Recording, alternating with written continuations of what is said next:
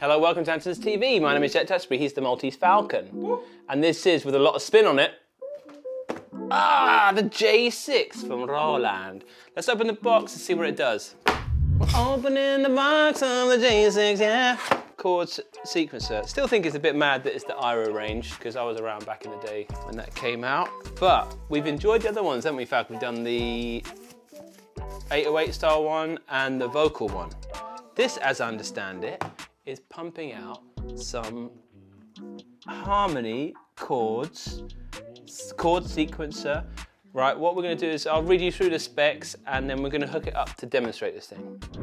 The J-6 chord synthesizer is an endless well of musical inspiration, pairing a powerful chord sequencer with the lavish tones of the renowned Juno 60 synth.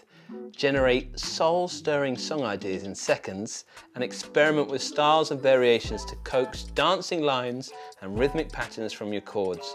Add lush effects to frost your sound and expand your possibilities by interfacing with other AIRA compacts, MIDI hardware and music production software.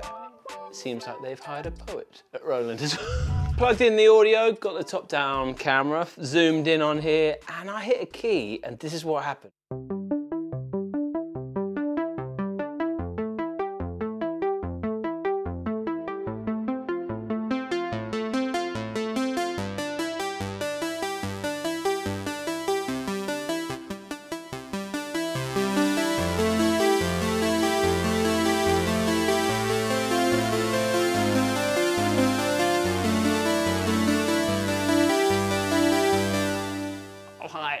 Come on. Hopefully that gives you an idea. To me, and I'll shout out Ave McCree. Go watch Ave McCree's video on this. I love his videos, and that's the one I got. There's a great video as well on Sonic State of the nuts and bolts of this thing, but I'm gonna be coming at it from a guy that's not reading the manual and seen a few videos. And it's bowling with the bumpers up. I use this analogy a lot of the time. It's generating all of that music for me and I cannot fail.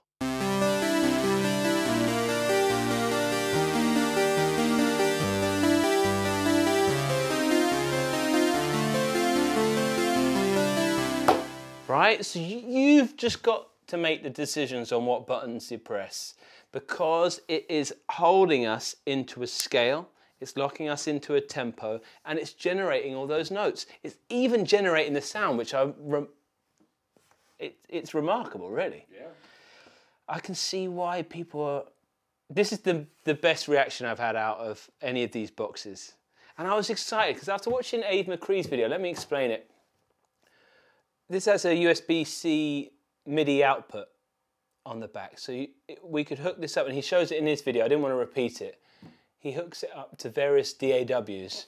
And if you're the type of person that wants to get into making music, maybe use a lot of loops, or you have to set things to scale modes and things like that, I think Roland have really made something very unique here in putting all of that harmony generating, note generating style of product into an affordable box, but with this idea of styles instead of Dorian, Mixolydian, Lydian, which I've seen a lot of the software companies like Scalar, I think they're called, or you'll often see, if you're into watching beat making videos, you'll always be sold something about just drag in this into Fruity Loops, drag this in. And in A's video, he uses this box as essentially a hardware generator for all his harmony. So he programs the beat. So let's see if we could do that, right? So let's imagine we've got a beat going. I'm at 145 here, and I want to find a bass sound first. So I'm going to have a look around. Let's see if we can do it. Sound. That's sound 1, sound 2. Oh no, that's sound 1, 1. 1, 2. An envelope there. Have I got an octave? Shift, octave. Sick. Okay, off in the woods. Let's hear the filter. Make it shorter.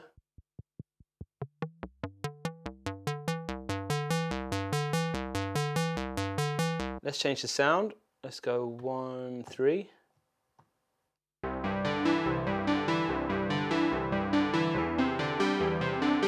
Perfect.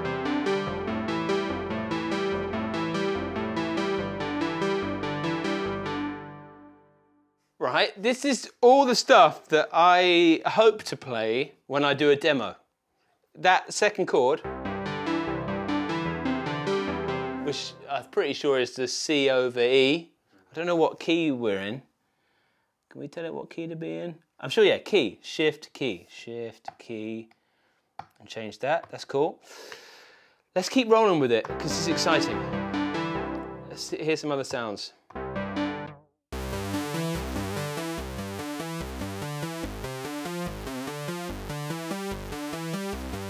Let's hear that reverb.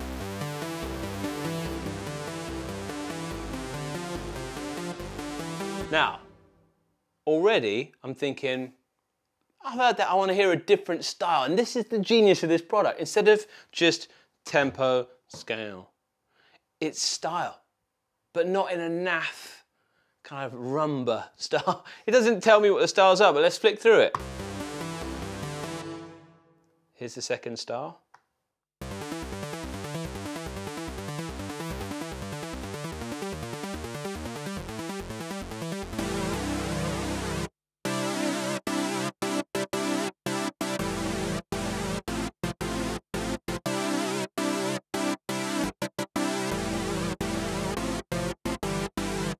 So dope. Let's do a different style.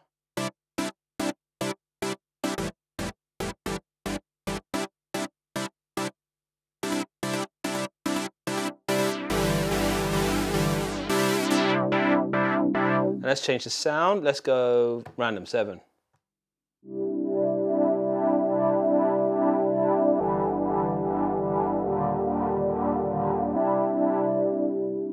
You can't fail.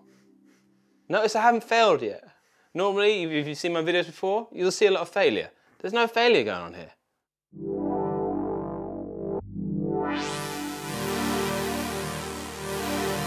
Say programmed in, because that's often the hard bit, right? I can tell people the notes. Bless my dear old Jeffrey.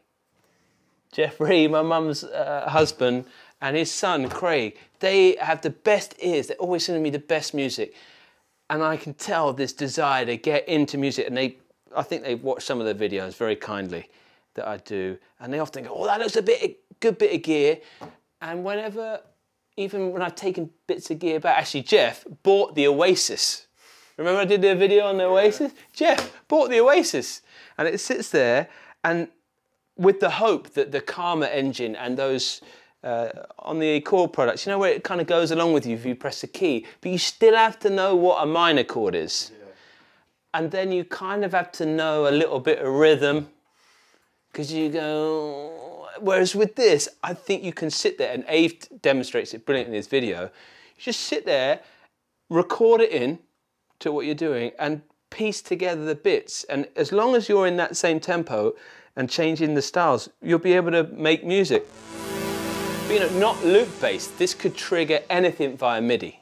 And it's even got the sync in and out there that I'm sure would work with modular gubbins probably.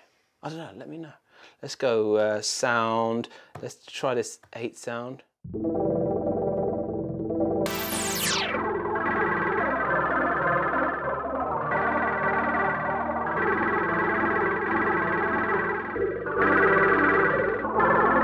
Oh, and we got freaking variations. Let's go back to this first sound. That's a great sound.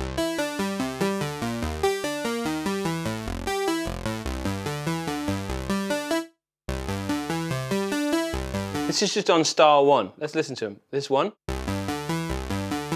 2, 3.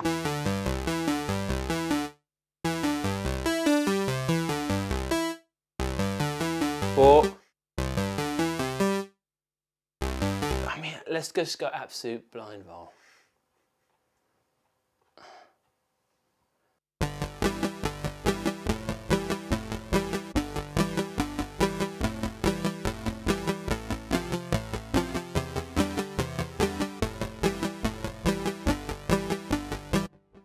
Can't go wrong. Can't go wrong.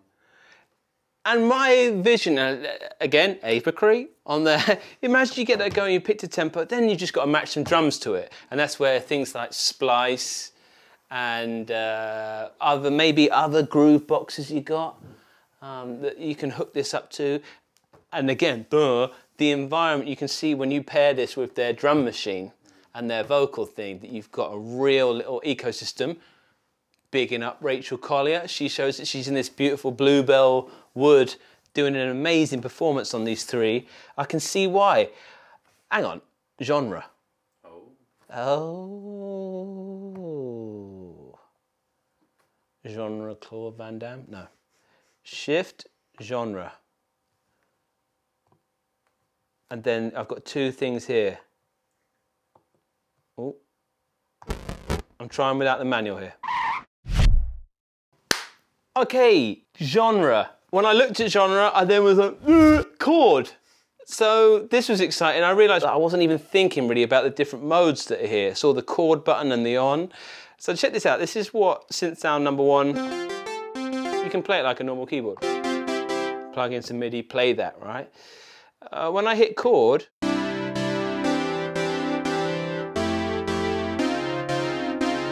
that's where we get that, whoa, it's generating all the harmony for me thing. And then when I want to get it arpeggiated, they actually, because I've dug out the manual, it shows you all the it tells you what all the variations are. I kind of like just flicking through and hearing them, but there's arpeggio style ones and beat style ones as well. So let's have a little listen when we turn this on again.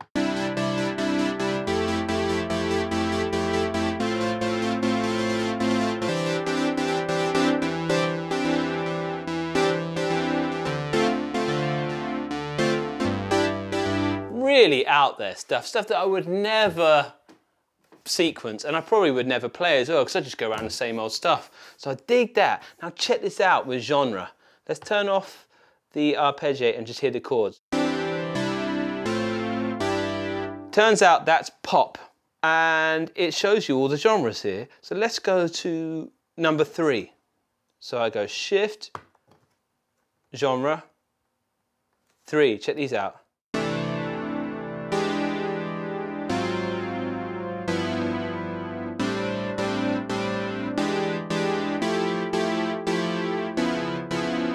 Much fruitier voicings, and this is the magic, right? It's not saying Mixolydian, Neapolitan scale, none of that stuff. Genre based. So people like Jeff, like Craig, and you out there, if you just want to say, what genre does the Falcon like? Well, let's hear some pop synth 27.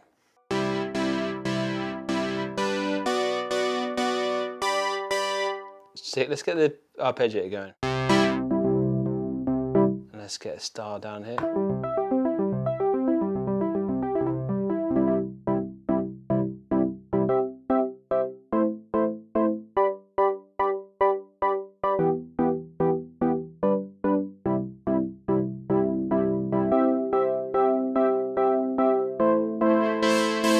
Now all you've got to do is remember the order you liked.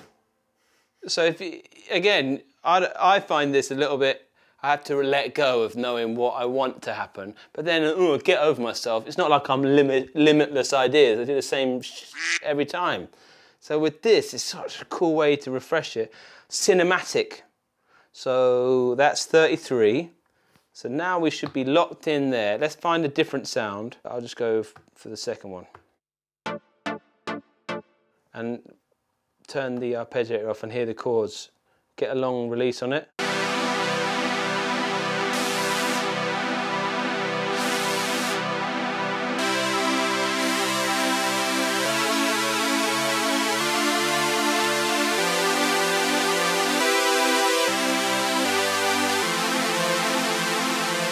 Different sound.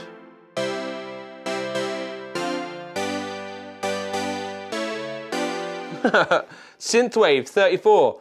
Shift, genre, 34. And don't have a go at me. You're seeing me do it first take, right? Let's change the octave, shift, octave.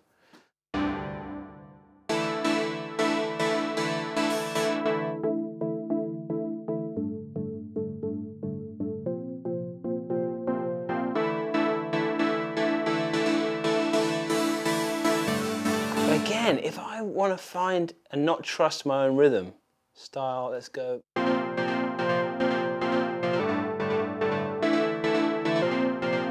Crank the tempo.